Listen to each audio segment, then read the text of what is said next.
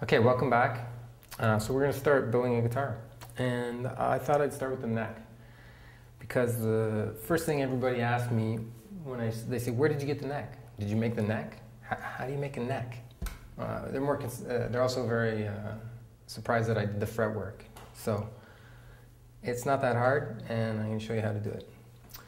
So we need a few tools, a saw.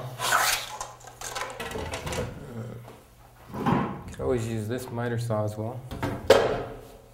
A T-square, a pencil.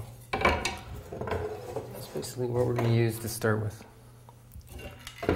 So I have this piece of wood I'm going to use. You might think, well, that's a long neck, but this is going to be through the body. So I'm going to laminate the sides on and carve after that. So we have to figure out exactly where we need to cut to make this work. You're going to need a tape measure. Figure out the overall length of your guitar from the bottom of the body until where the neck starts to curve back for the pegs or the tuners, if you will. The hockey stick. Okay, so we're going to measure where we're going to cut the angle for the... Now you always want to leave yourself a little bit of overage. You can always take it off. You can subtract wood, adding wood, you can do it, but it's a hassle. So just to show you what I mean here, we're going to cut the wood where this begins. So we want the length of the guitar to here.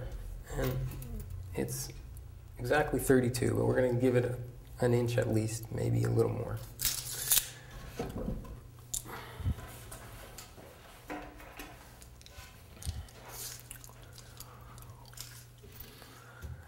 So 33, let's go 33 and a half. T-square, this wood is being factory milled at where I bought it, so it's nice and straight everywhere. So I can use the T-square to draw a line at 33 and a half. But I gotta check one other thing because I need the rest of this wood for other stuff. So, as I said, this is gonna be a through the body, so I'm gonna need a piece of this wood to add to this so that it will make up the thickness of the body. And this is about...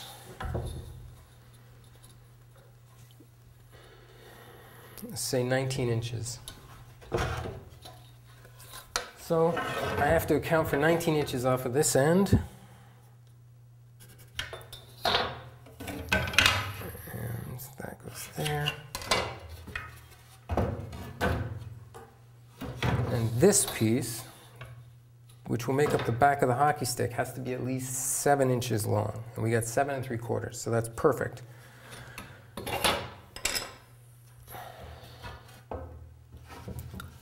Now what you do is, you can have your angle sharper if you want it. You make it a shorter box. We're going to draw 3 inches from here for a steeper angle. I like it a little shallow, so I'm going to go 3.5 inches. And I'm going to draw another line here.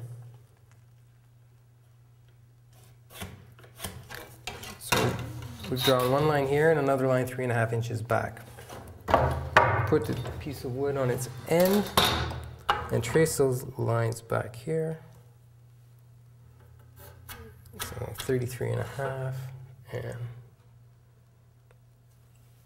37, I guess. 37. Math on the fly. I hate that. Oh, 35. 37, yeah. So now we have 2 lines here, and we're going to draw a straight line from the front edge of this line to the back edge of this line. That's going to make our neck angle. Now, you're going to want to draw these lines around to this side, because you're going to cut this with a handsaw. And you want to see how close you are to the line. Try and keep it as straight as possible. That just means less planing later on. Okay, so we're going to cut this off to make this easier to work with, and we're going to glue it back on later in a different place. So you always want to, when you're cutting something, especially you want it to be straight, you need to secure your work.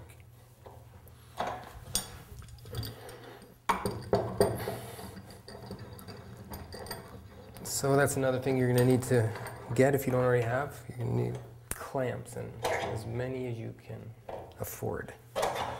Just about. Alright. Miter box, miter saw, and just always double check that you got the right line, you're cutting the right thing.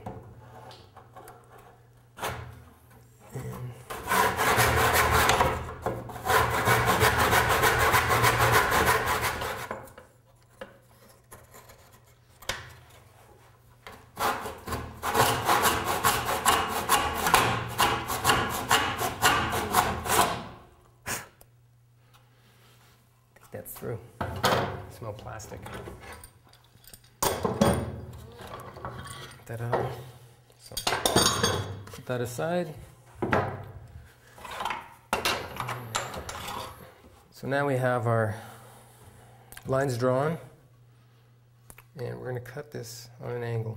And sometimes it works out really well, sometimes not so good. But you're going to fix any problems that may arise, and that's why we leave in a little bit of extra wood to work around. So you just follow that line, and I'm favoring that side, favoring this side actually, giving a little more wood on this side. I have a little more room to play with on that side, so let's start cutting along. The hardest part is getting started, of course, in most journeys.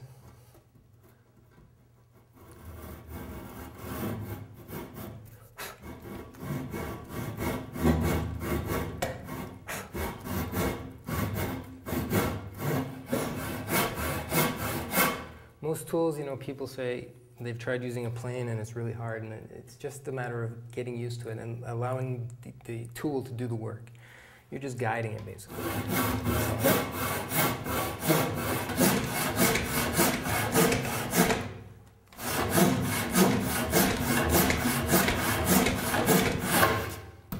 Just going to move this a little bit.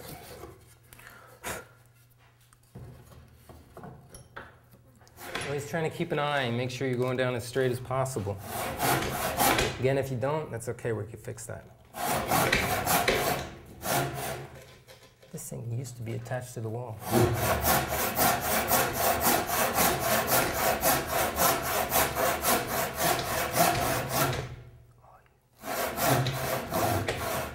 Another project, fixing the bench.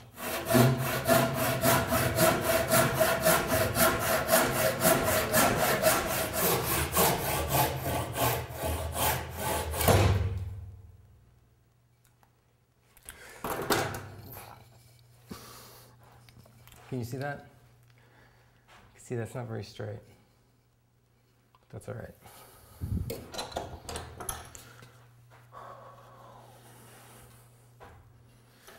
So now we have this uneven end, and what happens with this, it's going to go on like that.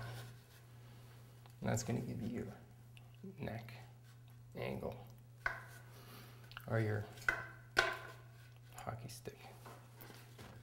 First we have to flatten that out. Next tool in your repertoire will be a plane. This is a block plane. This you want to be sharp, and if you've never used a plane, you might want to practice a little bit. But the whole trick to using the plane is making sure that it's sharp. And again, it's going to do all the work. This stuff is nice for planing.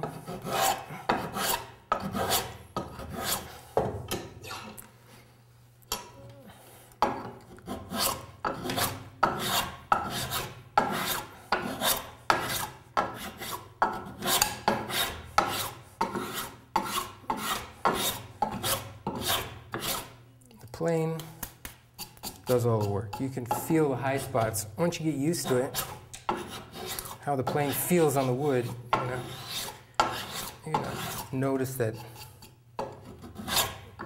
it knows exactly what it wants to do. You just have to guide it there.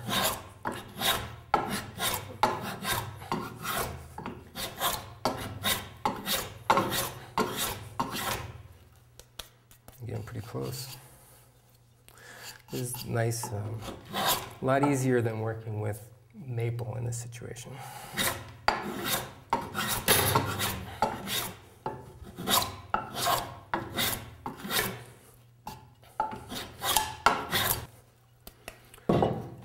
Little baby plane. It's a Stanley plane.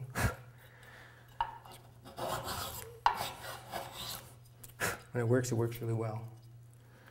It's probably one of my favorite tools here.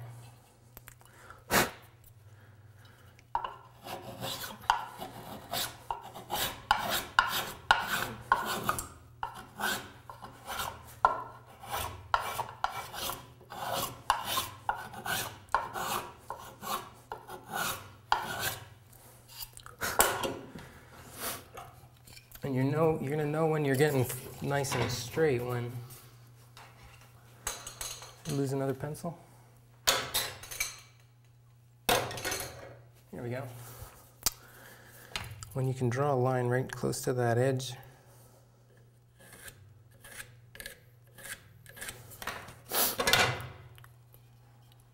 And it's getting pretty straight there where I'm planing.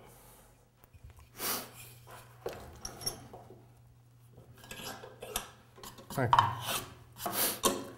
So now it's pretty straight, but there's a few little high spots. Let me demonstrate. Scraper plane, another wonderful yet simple tool. This is just a sharpened piece of steel, basically. It's not even really sharpened. You just file it flat, and you have a nice little burr. And with that burr,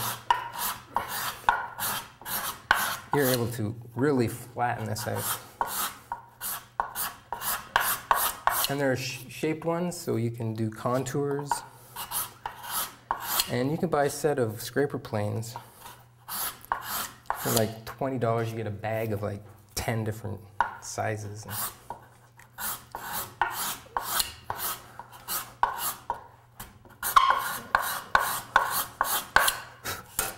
So now we're even closer, and now I'm going to cheat.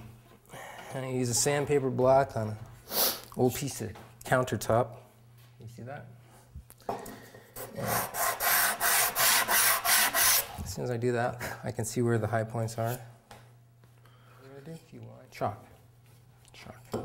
So you can take some chalk, rough up the area, and this way you can see exactly what's going on here.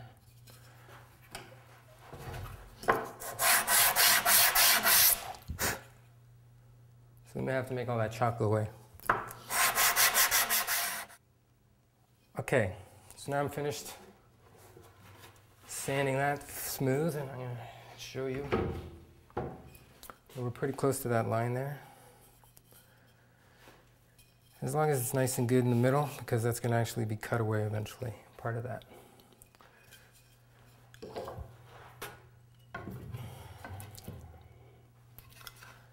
So now we need to attach this to this. And we're going to just check it. Make sure this is good and flat. Check that this is, looks like it's sealing good when you squish it. Should. Yeah, I don't see a seam there. So we're good to glue. Now, you see the line here is back here. So we have this much room to play with here. When we attach this, we have to make sure that this top part is going to be flat so that you can put a veneer on top of it. It's going to hide that seam. You're going to put a nice veneer on there and put your pegs in.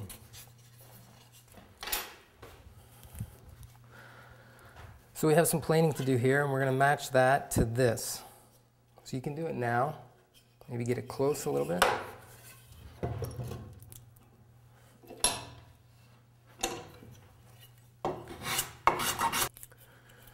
and it doesn't have to be perfect. We're going to sort that out later. So now we're going to glue this on here, and then you're going to have your neck ready to work on. Okay. So we flatten this out a little bit, so it's going to be easier to work with later, but you still have to make sure that when you plane this off, you're going to have wood here along this line where the two edges meet. So you shoot over a little bit. Depends on how confident you are about getting that flat later. You can compensate a little bit more, but you don't want to do too much. So we're going to glue it. And we needed, I said, wax paper. I can't find the wax paper.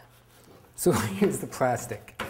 It's a piece of plastic, and it should be flat so that we're going to get this to be nice and straight by, it's going to be nice and straight because it's on a nice flat surface. We're going to clamp it in many different ways, as you'll find out. So when you put glue on here and you try and clamp it just like this is going to slide away. It's going to slide out. So you need to secure everything in place. So we start by putting a block at the far end. You can use a scrap piece of wood, like that.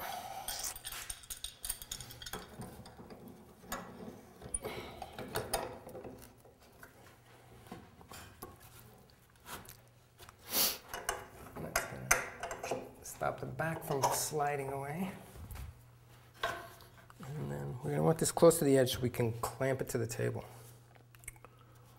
And we need a block here. There's bits of fur left over from the heart guitar. And that's good. So this is sticking out a little bit because that's all going to go away later. That right where you want it to glue.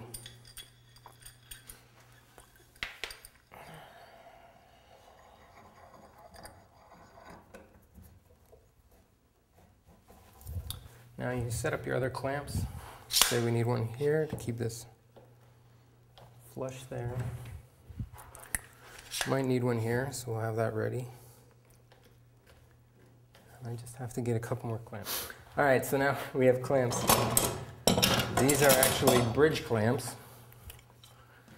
So when you want to glue the bridge onto the guitar, this goes in here like this and glues your bridge. But they're not limited to that, so we're going to use a couple here to get the lower high side of that.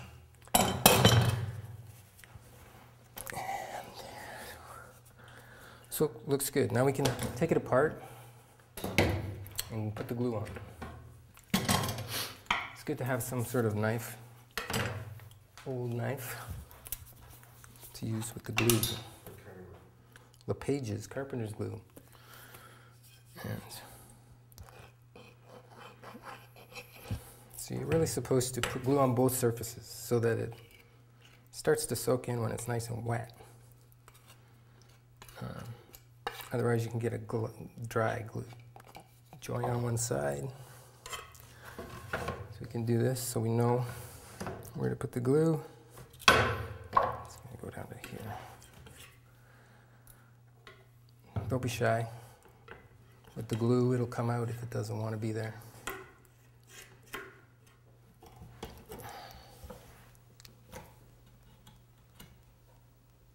Yeah, that's nice and flush, so we should have a nice straight neck when we're done.